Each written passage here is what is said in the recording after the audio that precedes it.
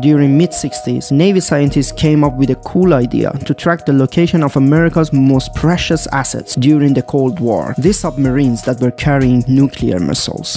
They started experimenting to see if they can track the US submarines by using the radio signals received from 6 satellites that were orbiting the poles. This was crucial to the Navy's ability to navigate the submarines that were carrying nuclear missiles and to know exactly where they are at any moment. The system was simple. They received radio signals simultaneously from 6 satellites orbiting the poles at the same time. The submarine could analyze this data and pinpoint its own location based on it. It would take a few minutes each time, but that was still a breakthrough technology at the time.